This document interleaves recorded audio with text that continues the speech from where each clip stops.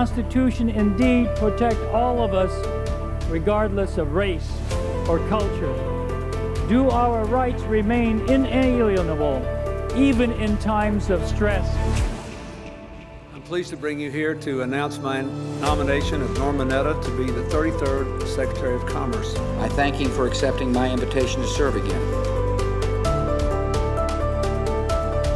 Well, one of the important things about Norm's experience is it reminds us that sometimes we lose our soul as a nation, that the notion of all equal under God sometimes disappears.